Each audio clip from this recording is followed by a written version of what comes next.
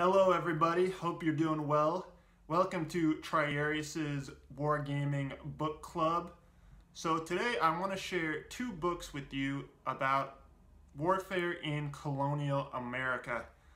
Now, one rule set that I'm pretty interested in picking up, and it's pretty interesting to me how popular it's gotten, is Muskets and Tomahawks conflicts, but the heart of the Muskets and Tomahawks kind of concept is based on sort of colonial American frontier warfare, I guess you could say. So it's kind of interesting, and the original Muskets and Tomahawks rulebook was solely focused on the French and Indian War, parallel to the 7 Years' War in Europe. And one of the reasons why it's kind of fascinating to me that this kind of rule set has really picked up, people are buying miniatures and gaming the French and Indian Wars, is that those wars kind of happened in my backyard, like literally happened in my backyard. Elementary school in 4th grade, we do kind of our state history is one of the big segments that we do, and we watch this movie Northwest Passage in 4th grade.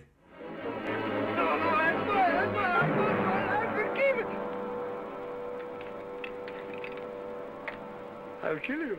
I'll kill you, Rogers, and I'll eat your head too.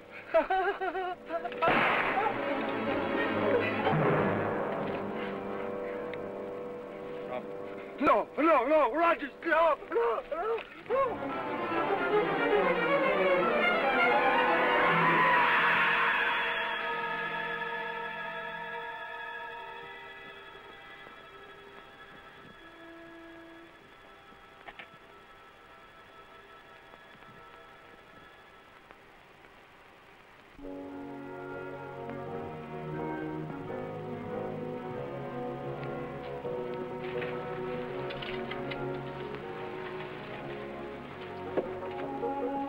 Have in that sack?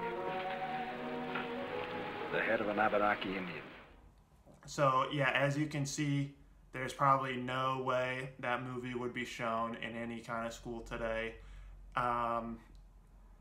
It's pretty, that movie is about Rogers Rangers' raid on St. Francis, which was like a Abenaki village, kind of even like a refugee camp almost in Canada. The Abenaki have basically been driven out of, what's now the United States, and they're kind of taking refuge with the French in Canada. And basically that raid, they went up and just like slaughtered, Native Americans in a village. So not exactly, a politically correct movie, but, in the 4th grade when we watched it, that movie just really fired my imagination because, they're off on this adventure, like canoeing and camping in the woods. And, that happened, right by where I live. And what I will do as the kind of year progresses, I'm going to be doing some on-site videos of different French and Indian War locations, and also American Revolution and War of 1812 stuff, because that all happened, right where I live, basically. Right now, there's kind of too many tourists out and crazy people yelling and stuff, so I can't really film. But I'm gonna get out there and, film some stuff. I think you'll find it interesting if you're interested in the Muskets and Tomahawks. So I can hear you saying, Triarius, this is a book club. Where the heck are the books that you wanted to talk about? So the first book I wanted to bring up is this one, Captors and Captives, the 1704 French and Indian Raid on Deerfield. So Deerfield is a town in Massachusetts, and at the time in 1704, it was right on the kind of frontier of the time. And, we talk about the French and Indian War as one war. So that was like the last French and Indian War, when the French are kind of kicked out of America, the American continent. At least in the north. I guess the Louisiana Purchase was still there.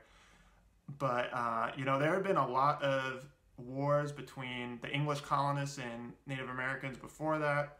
And also, the French were getting in on the action. So I think the 1704 raid was during what was called Queen Anne's War. So that is just a really great book. detailing what these kind of this raiding warfare was like. And it's highly relevant, even though it's not quite the exact period, of the French and Indian War, the big one. This raid on Deerfield, this was a huge event, and it really talks about how the raids were planned. It gives a really good perspective from the English side and also the French and Indian side, what the raids were like, what happened when a village was raided, what it was like for the captives to be transported. So that is really great material for scenarios that you're going to run, because it gives you such a vivid impression of what these kind of this raiding warfare was like. The other thing that's really great about this book is it really gives great information on the kind of bigger political situation at the time. So a lot of this time, it's the French and Indian War, not like the Indian and French War. And, it's kind of a continuation of the 7 Years' War in, the American continent. So the focus there is always on this conflict between the English and the French, and the Native Americans are kind of like just the French allies. What this book really makes clear is that the Indians really had their own, reasons for going to war. They weren't just French allies. They had, they were allied with the French, some tribes, but they had their real own agendas that they were trying to fulfill by allying with the French. They actually had, they weren't just French lackeys. They had specific goals that they were trying to achieve during that war. And, not all the Native Americans did side with the French. The Iroquois, for example, were British allies and would be British allies during the American Revolution as well. So, again, that book is Captors and Captives, about the 1704 French and Indian raid on Deerfield. I highly recommend you picking it up. And again, the raid on Deerfield is kind of interesting to me. I don't live in Massachusetts, and I'm glad that I don't, but the Indian raiders actually passed right by where I live now, heading south, using the rivers. And one of the kind of interesting things is actually in my state, a lot of those Native American movement, the way they would move through the landscape, that is where our roads are today, in the river valleys, because that's where the easy way to get through the mountains is in the valleys, and those kind of patterns don't change. When I used to work for state government, and if we were doing anything that would disturb the soil in certain river valleys, we'd have to have a full archaeological review, because there are so many Native American sites, along these rivers. And I lived next to this giant lake, which was heavily utilized by the Native Americans for not only transportation, but fish. It had a massive fishery at the time. So a lot of Native American settlement activity on the lake. We had one project that, we couldn't even do it because the archaeological significance of the site was so great. We weren't basically allowed to disturb the soil at all. So the second book I have for you, and the final book, is this one, Stark, The Life and Wars of John Stark, French and Indian War Ranger, Revolutionary War General. So General Stark is kind of the forgotten general of the American Revolution. He's kind of left out of all the big histories, and it's kind of a total injustice to him. And this book is kind of trying to set the record straight. So, but not only is it about him, it gives just such a great overview of the French and Indian War and also the American Revolution. But the focus is really on these kind of raiding, small-scale warfare in the wilderness. So John Stark, he is from New Hampshire, and he was he was like a frontier boy. By that time, the frontier was now further north than Deerfield.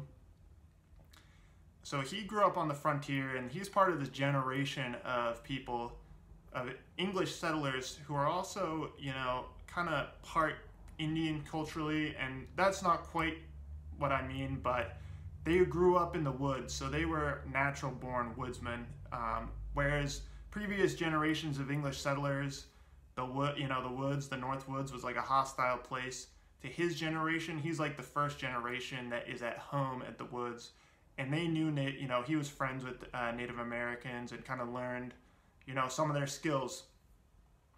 So that's what, you know, he was part of Rogers Rangers, which if you're into the French and Indian Wars, I'm sure you know about.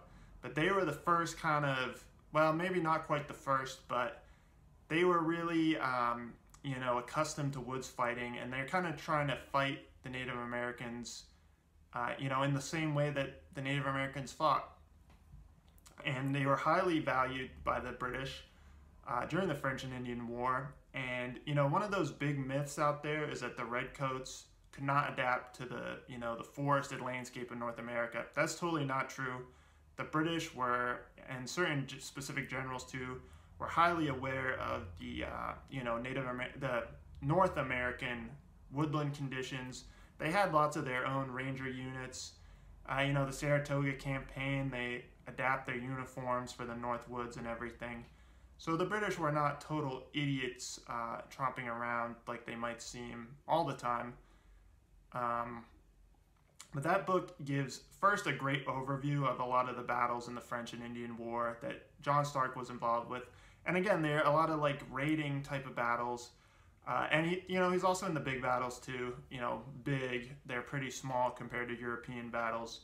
And there's just so much interesting history there. Like, I think there's this like Connecticut regiment of militia that just keeps on getting slaughtered in the French and Indian War. They're blundering around, and they just at every turn take like the maximum casualties due to their, you know, whatever bad luck or incompetence. I can't quite remember, but there's so many fascinating details, and this guy was there for it all.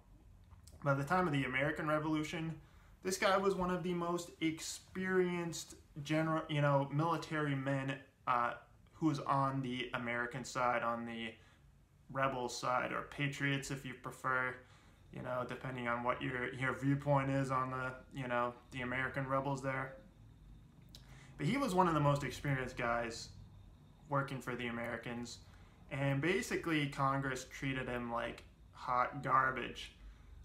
Same with Benedict Arnold too. So Stark was actually there for all the, you know, big early war stuff.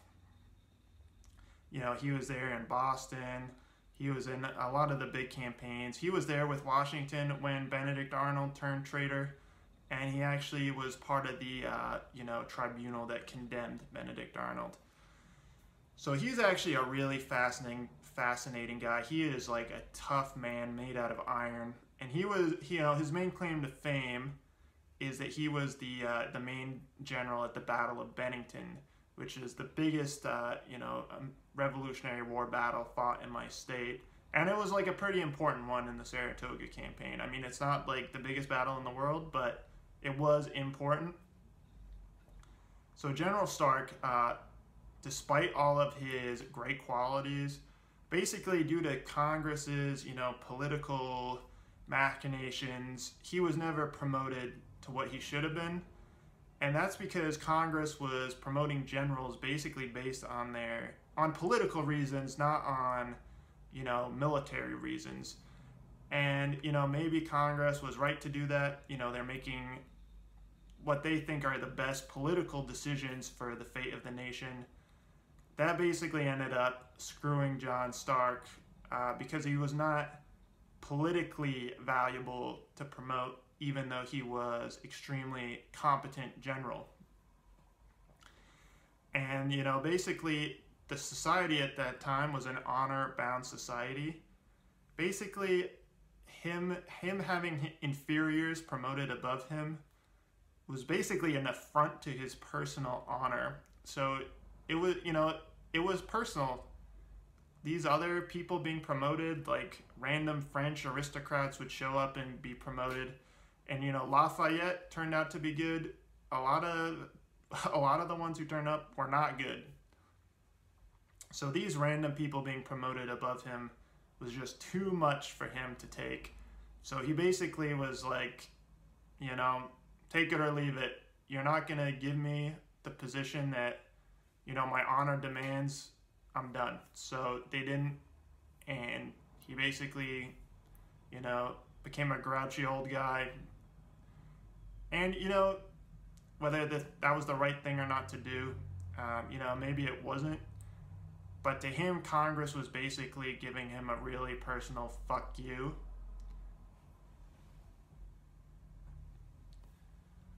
Congress was basically giving him a really personal fuck you. So, you know, he kind of decided to wash his hands of the whole thing. He still supported the rebel cause, but he was not going to be a general in their army.